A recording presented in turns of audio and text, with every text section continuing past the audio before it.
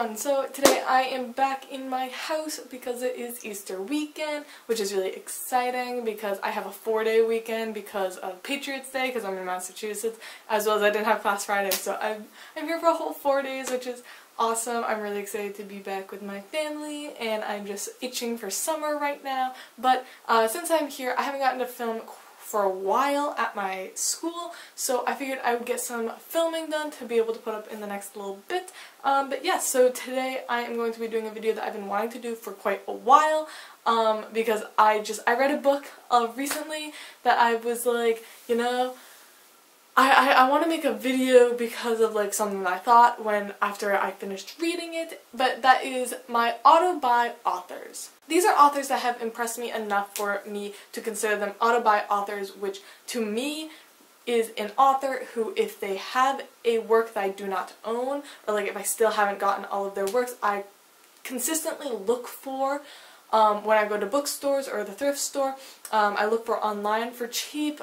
And if they have a brand new book coming out, I pre-order or order it immediately when it comes out, and I usually read it immediately when I get it. So obviously these aren't just authors that I have a lot of books of, because there are plenty of authors that I have quite a few novels by, but I don't consider them Autobuy authors, so these authors are like special, not necessarily favorites, but like close to or are. So yes, let's get on into this. Let's just get the big one out of the way, because obviously Haruki Murakami is my #1 Autobuy author. The second that this man comes out with a book, I buy it, and I have slowly been collecting all of his previous works.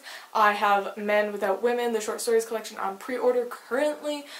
So yes, this Haruki Murakami is 100% my biggest Autobuy author that if I see one of his books in store, even if I already have it, I'm very tempted to buy it. I like, his books are something that I just want multiple copies of. Like, I love him so much. So, Haruki Murakami, definitely #1 Autobuy author for me. And the other is, of course, Jenny Chang, who wrote my all-time favorite book, Three Souls, as well as Dragon Springs Road, which is an amazing novel.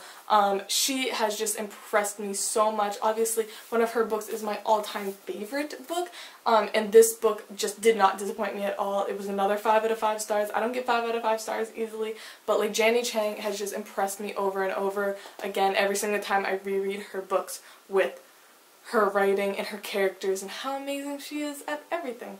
My next Autobuy author is a manga artist, just because I couldn't not include him, just because I'd be lying if he wasn't an Autobuy, and that is Masashi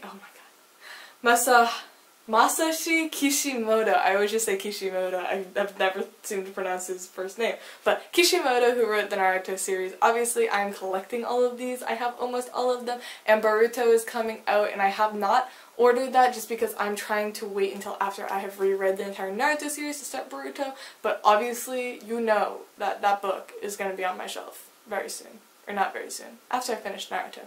Again. For like the 8th time. That's fine. Kishimoto, definitely anytime I go to a store, thrift store, comic book store, I always look for Naruto. I have a list on my phone of volumes that I own so I can buy new ones. But yes, I always look for Naruto.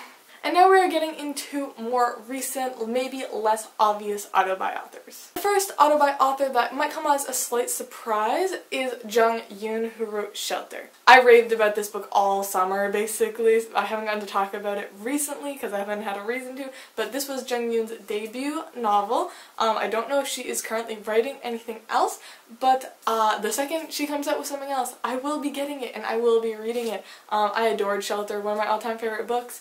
Amazing. I cannot wait for her to come out with something, and you know that that book will be read the second it is in my hands. Another author that might be a slight surprise is Han Kang, who wrote The Vegetarian as well as Human Acts, which is back there. I adore both of the books I have read by her. I'm not totally sure if she has anything else. I don't think she has.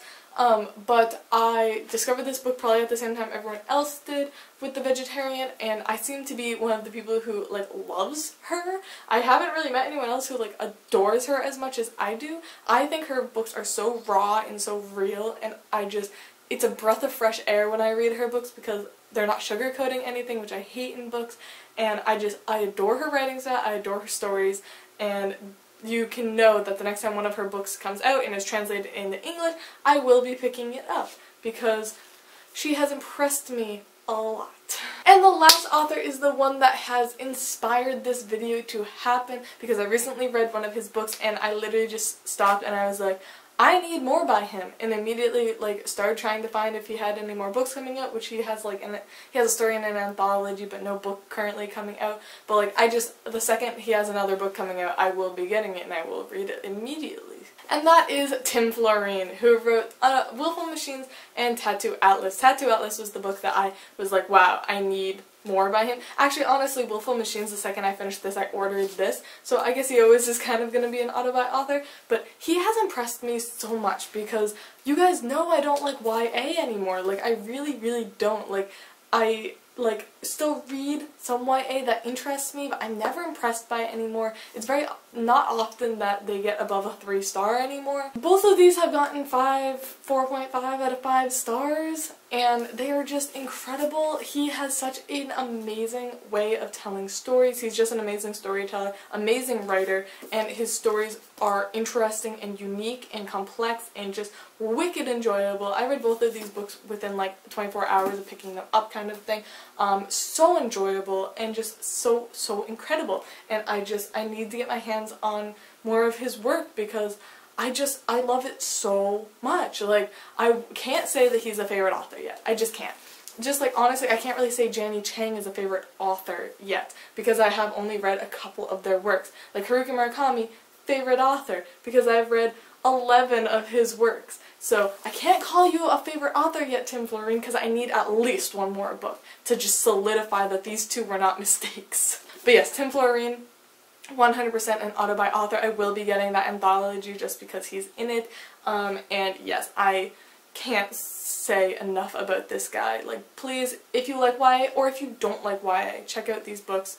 Sci-fi, amazing, so good, I love it. But yeah, these are the authors that I consider Autobuy authors. I hope you guys all enjoyed this kind of different video, and definitely tell me down below who do you consider your Autobuy authors? Because, I don't know, I find that really interesting because it's not necessarily saying they're your favorite authors, but they're Autobuy authors, you know?